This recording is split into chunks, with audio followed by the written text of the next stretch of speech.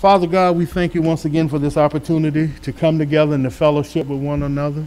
Father, I thank you for each and every one that's here tonight, Lord. I pray that no one sits in here in pain or in discomfort. I thank you, Father, that as your word goes forth, whatever people need, they shall receive. For you say that signs and wonders shall accompany your word. So we just thank you, Lord. Thank you that your word has set us free. We are saved by your word, by the seed of your word, Lord, and we just love you so much. Father, as we study your word tonight, we thank you for revelation knowledge flowing freely, unhindered, uninterrupted by any satanic or demonic spirit. We thank you, Father God, that we decrease and you increase. All of you and none of us. Anoint our ears to hear, our hearts to receive, and our spirits to contain your word. And Father, I thank you for thinking through my mind and speaking through my vocal cords all that you'd have me to say to these your sheep. And Father, we'll be ever so mindful to always give you the praise and always give you the glory. For it's in Jesus' name that we pray. And everyone in agreement say, amen. Let's do this tonight. Hold your Bibles up. Praise the Lord. I want you to repeat after me. Say, this is my Bible. This is my Bible. I can do what it says I can do. I have what it says I can have. I am what it says I am.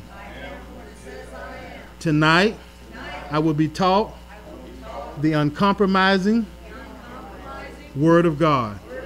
My mind shall be renewed and my life changed. In Jesus' name. Amen. Amen. And the Word of God is life changing. I don't know about you. That's why I have to have this word every day. I can't go without it. Job 23:12 says he desired the word more than his necessary food. You know, necessary food is not talking about the snacks that we eat in between. It's talking about the main meal. You know, and that's how we got to get. We got to get to where this word becomes more important to us than anything else. We need to, if you don't find time to do nothing else, you need to find time to spend with God. Do you know when you're reading the word, a lot of time that's when he speaks to you? You know, because a lot of times I hear people say, well, I'm waiting to hear a word from God. Well, he got 66 books of words. You need to get in there and just start reading the word. And I'm telling you, you're going to hear a word from God. He's going to give you a revelation. Amen. All right. We're teaching on the series called The Grace of God. That's why I like that song, Amazing Grace. Me too. I love it too. And right now we're talking specifically about the origin of the grace of God. Okay, we say origin is defined as the source. God, we've read in the Bible in Genesis chapter 6 verse 8 is the first time when the word grace is used, but it's not the first time God's grace was given. Understand that? Even though that's the first time the word grace is used in the Bible, the people, the Israelites in the wilderness, they experienced God's grace all throughout their journey. You know, God should have destroyed them a long time ago. Abraham experienced the grace way before the law. All right, so God's grace has always been in place because God's grace is a product of God's love.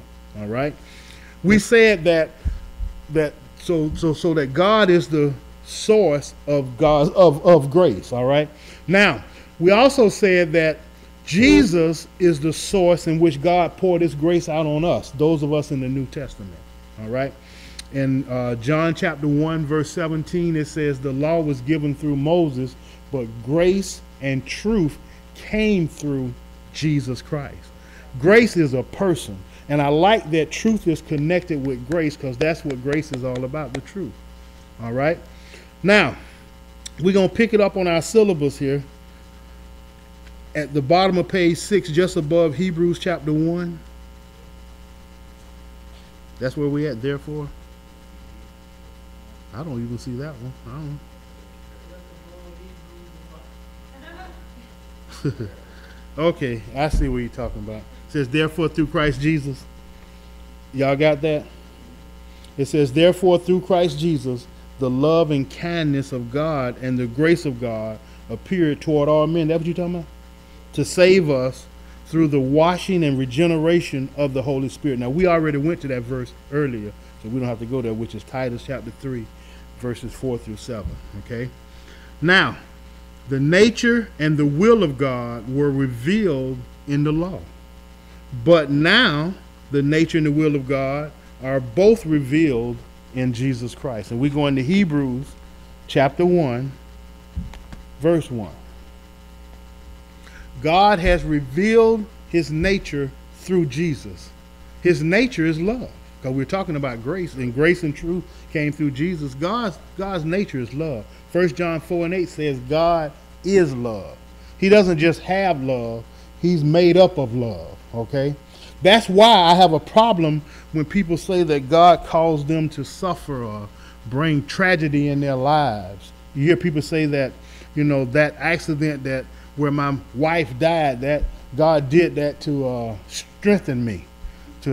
I'm going to tell you, me and Willie was talking about, it might have been me and Willie, was talking about Sunday where if people were strengthened through tragedies, we'll have a lot of strong people walking around here. But tragedy doesn't strengthen you. That's not God. We're strengthened through his word. That's how he strengthens us, through his word.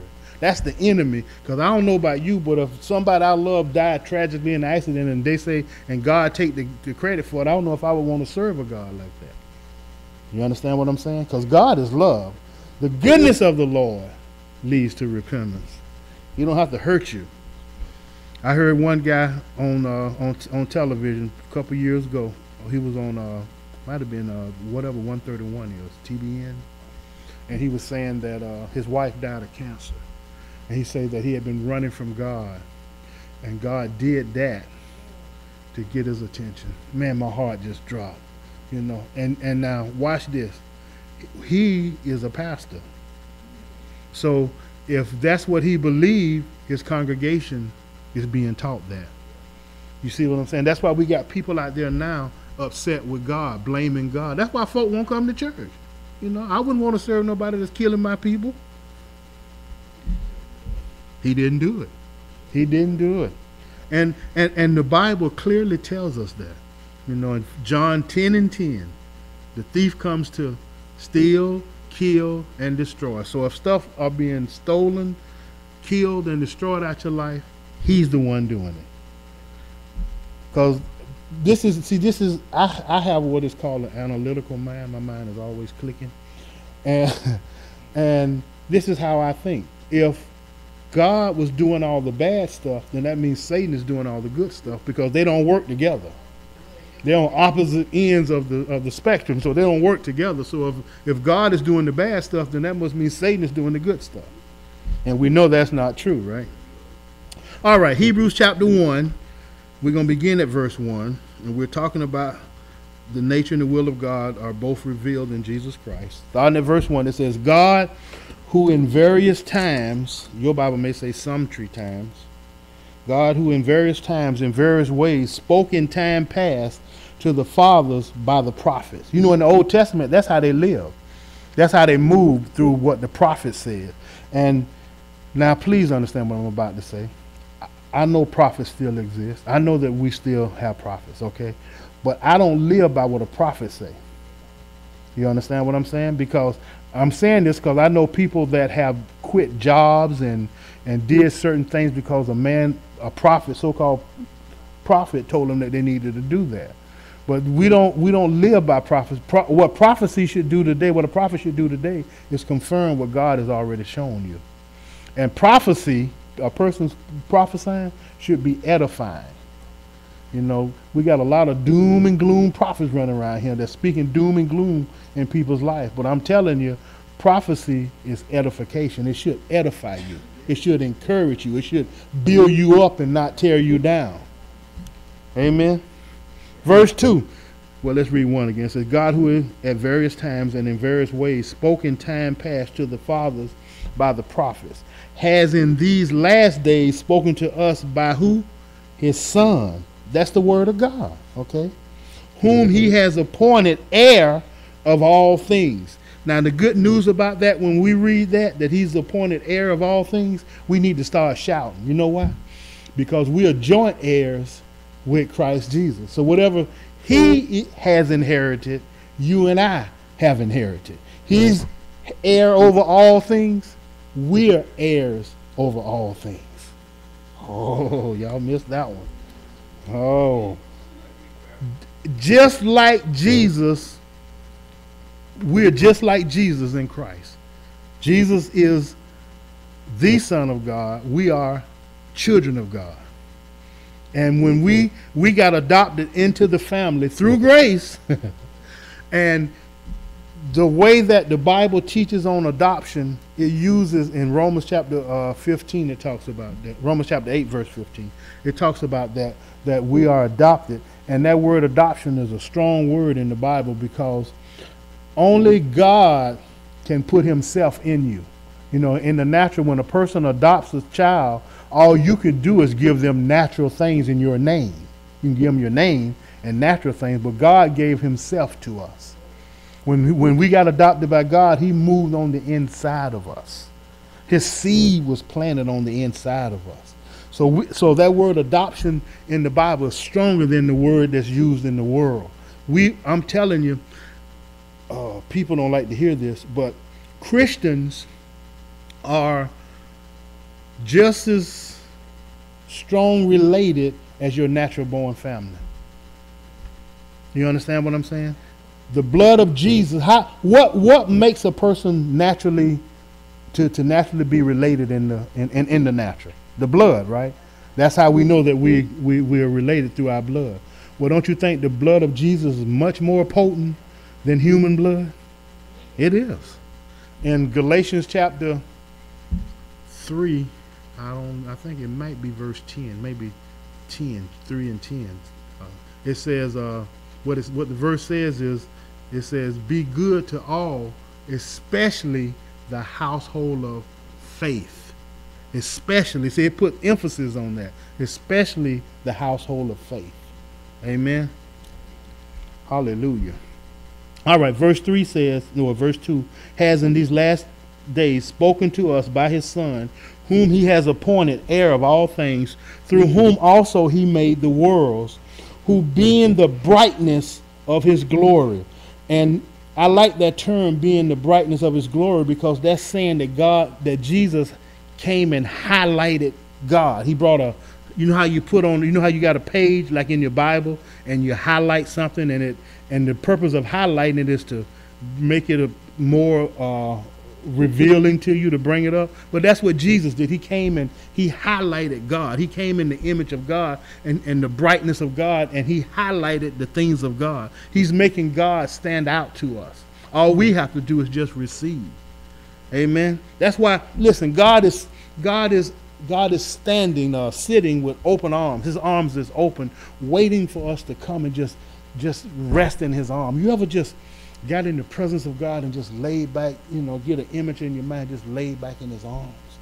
Oh man, that's a wonderful experience. When you feel abandoned, when you feel like nobody don't care about you, when depression start to come on you, you need to get in the presence of the Lord and just let him hug you. He said, when your mama and your daddy forsake you, he said, I'll take you in. See, but we don't put ourselves in a position to receive from him like that. All God want to do is love us. Arlen was talking about when she left from up here, how about the love of God. God's love is awesome. He loved you enough to allow his son to be punished for you. You understand? If he did that, there's nothing he won't do for you. Flo and I left Bible study before we got here. We have another Bible study that we go to.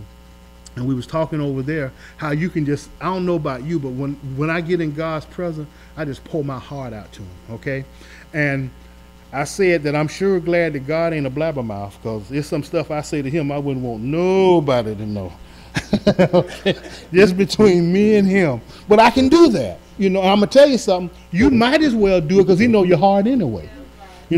Sometimes people get you upset, right? And I'm going to tell you, when you get like that, just go in front of God. I went in front of God. God, you know what I want to do. Lord. Ain't no sense in trying to hide it. The flesh was, I talk to him just like that. Lord, I want to tell him off, but I thank you for strengthening me. I thank you for disciplining me. I thank you for putting your spirit in me so I can do, you can talk to him like that, because I don't know about you, but sometimes I need to vent. I need to let it go, because I get it in and you hold it in, and what happens if you don't let it go? You're going to explode. So you need to let it go, and God is the one to do it with. Psalm 62:8 says, pour your heart out to the Lord. Pour your heart out to God. Talk to him just like you talk to a person. You know, some of us allow anger to fester on the inside of us, but you can release that in God's presence. He know your heart anyway. You ain't hiding from God. You ain't hard. Your thoughts, even if you don't say them, he know your thoughts. So you might as well talk to him. Release them in his presence. Amen. I'm telling you, that's a good place to vent. In his presence. All right. Says who, verse 3 again says, who being the brightness of his glory and the express image of his person, talking about God, and upholding all things by the word of his power. When he had by himself, Jesus by himself, purged our sins, sat down at the right hand of the majesty on high. Now the key word there is by himself, which means that we didn't help to get our sins purged. You can't help to get your sins purged. You can't. It is by grace through faith that you are saved, and it's not of yourself. It's a gift of God, because you can't be saved. I forgot what verse 9 says, that you can't, not by works or something like that, but you can't be saved through works. And for some reason, we got this ideal that we got to help God. Even after we get saved, we still feel like we got to do some work. Well, Brother Chuck, I don't know about you, but it's hammered in me. But the main verse that he went to for many weeks, he went to this verse for many weeks, and I'm going to bring it to your memory. John chapter 6, verse 28 and 29. When they say, what works are we to work? How do we work the work of God? And Jesus said, your work is to believe. That's all we got to do. That's our job, to believe.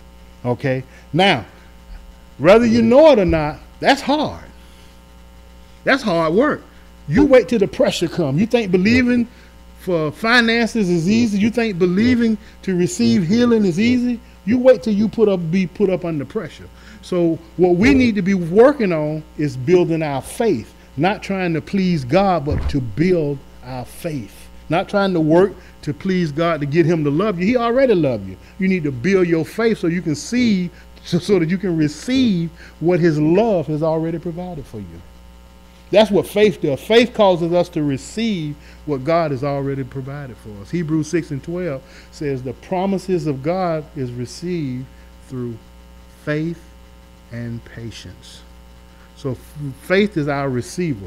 Believing, we have to believe that it's done. We have to believe. See, you ain't even fighting the devil. You know that? Some of us are trying to, but you ain't even fighting the devil. He says we are fighting the good fight of faith. The devil's already defeated. But what you're fighting to is to believe that he is defeated. That's the fight that you're doing. You understand? Jesus already stripped him, spoiled him. I was listening to a preacher was saying that in Colossians chapter 3, where it talk in verse 15, where it talk about chapter 2, verse 15, where it talk about how Jesus spoiled the principalities. That word means to strip.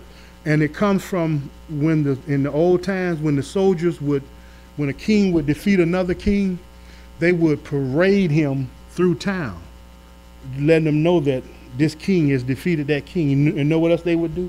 They would chop off both of his thumbs and both of his toes so that he couldn't hold a sword, neither could he stand in battle no more. That's what they did. And that's what Jesus did to the devil. He paraded him through. He's already been defeated. But you got to believe that, because the devil is such a deceiver. He's good at deceiving, and he'll make you think that he's better than God.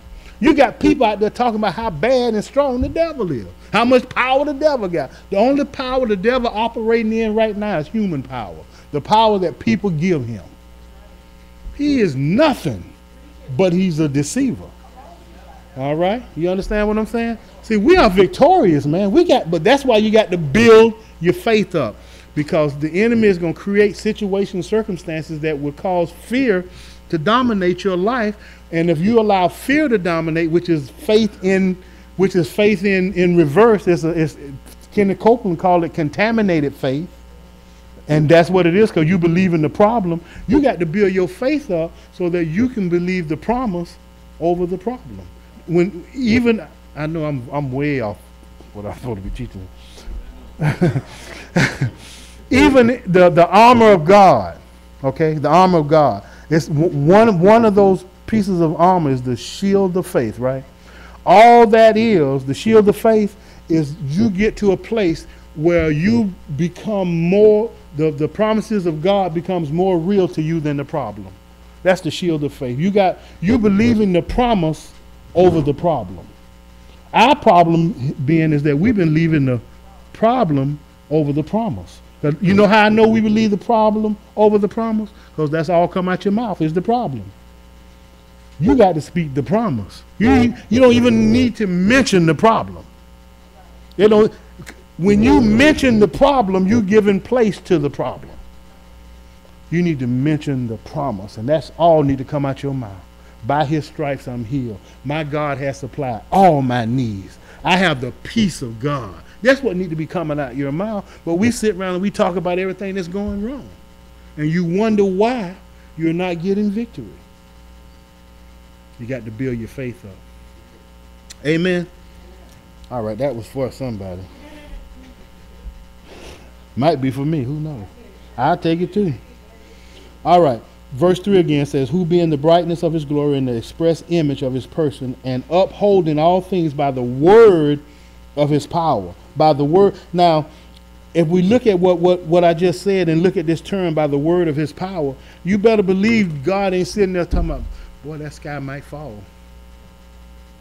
I don't know if the world gonna keep spinning. He's not saying that. He spoke it and it's done. You understand? He's holding it up by the word of his power. The power in his word. He's not going back looking to say, boy, the earth kind of shifted. I wonder if the clouds gonna drop out the sky. He's not, but that's what we do. You know, we say, yeah, I trust God, yeah, my needs are met, but then when it don't come through the avenue that you've chosen for it to come through, and when it don't come at the time you've chosen it for it to come, then we start saying, boy, I wonder is God gonna really do it? You know, you start doubting God. You start doubting the word of God. But see, when your faith is built, it doesn't matter what it looks like. It doesn't matter how you feel. It doesn't matter what other people say. You're gonna confess what God's word says. You're gonna stay steadfast in the word. Amen. The word of God's power. Not your words, but his word coming through your mouth. Amen. Hallelujah. All right, let's read 3 again. Who being in the brightness of his glory and the express image of his person, and upholding all things by the word of his power, when he had by himself purged our sins, sat down at the right hand of the majesty on high, having become so much better than the angels. Now watch this. If he's better than the angels, we are better than the angels. As he has by inheritance obtained a more excellent name than they. If he has a more excellent name than they, we have a more excellent name than they. You understand? You are, wherever Christ is, so are you right there with him. You're sitting with him in heavenly places. That's in place of authority. You are above angels. You are more than angels.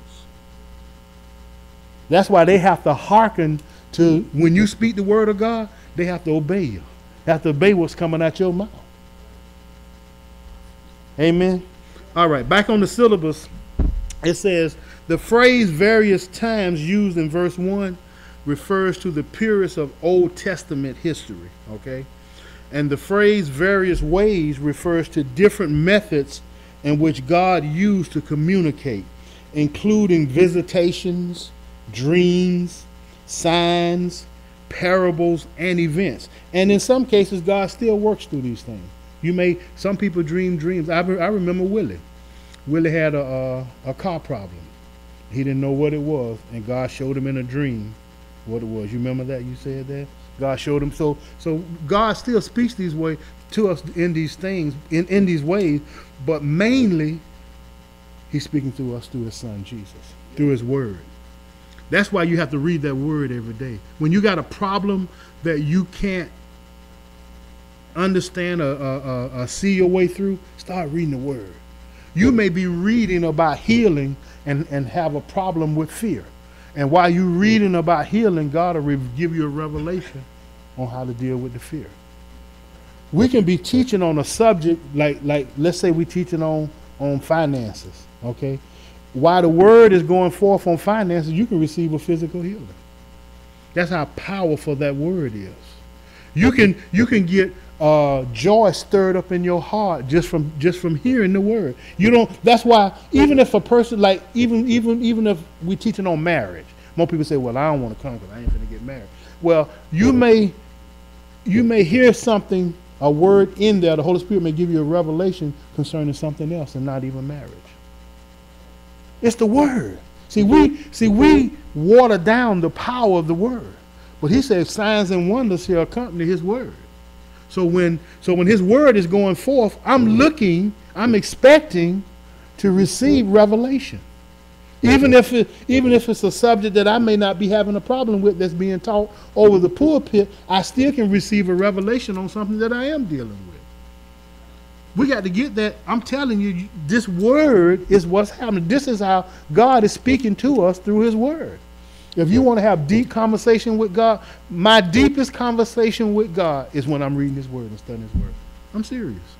Now, don't get me wrong, when I'm praying, especially in tongues and stuff, I talk to Him like that. But my deepest and longest conversation with God is when I'm in His word, studying His word. And He just speaking to my heart. He's soothing my heart. He's strengthening me through His word. That's what His word is designed to do. His word reaches parts of our mind that we're back there where the subconscious is. His word touches where you got thoughts that you don't even know there.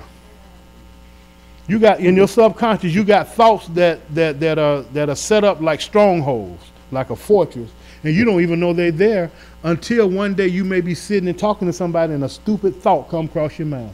So where did that come from? You understand? A crazy thought come. Why? Because you got a subconscious. Well, the Bible says that the word of God penetrates all that. And when we keep that word coming, what it does, it washes out your mind. And I think it's Matthew 15:13. God said that whatever is planted in us and that's not of Him, He's going to uproot it. He pulls it out. And what He does, He gets rid of that plant, and then He plants His seed in us. And the plant that grows now and the strongholds that grows now is from the word of God.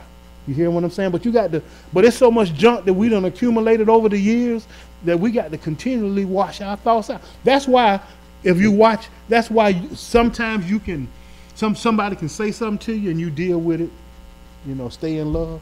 Then there are times when somebody say something to you and you ready to go off on them. You understand? Because you ain't quite got it. All of it ain't washed out.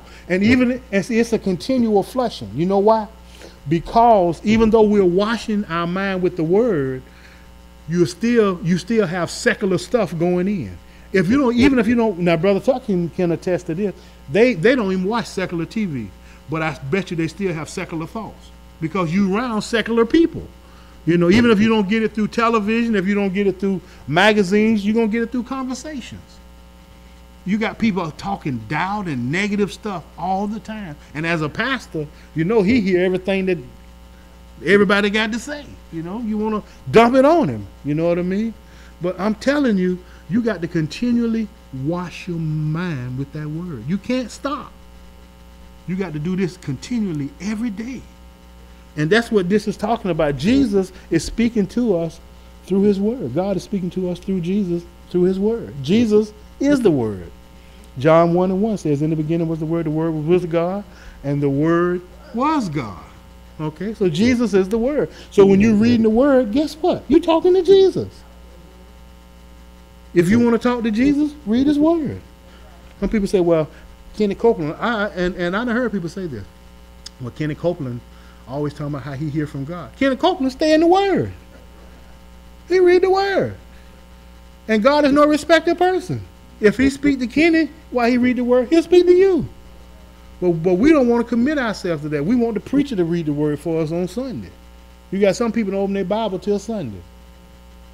And if you're in one of them churches where the preacher only read one scripture, you in trouble. Because that's the only Bible you're going to get for that week. Blessed, you're blessed to be in a church where we use a lot of scripture here. You know what I mean? But some churches, they just open the Bible, read one verse. I seen them close the Bible and go from there. You in trouble because you ain't getting no word. What you getting is opinion now. Amen. Y'all all right with that? All right, let's close. Father, thank you for your word. Thank you, Jesus, for revealing the grace of God through your word. We just love you so much. We thank you, Father, that you loved us enough to send Jesus to die for us. You loved us enough to pour out your grace on us through Jesus Christ. And we just thank you so much. We thank you for your love. We don't focus on our love for you. We focus on your love for us. For it's your love for us that strengthens us. It's your love for us that contains us, that constrains us. And we just thank you so much, Father. We just love you. And Father, I thank you for each and every one here tonight. I thank you, Father, for opening their eyes to see the truth of your word, opening their eyes to see what you've already provided for them, Father God. And every time they read your word, I thank you, Father, that you reveal to them everything that they need to know, Father. In Jesus' name, amen.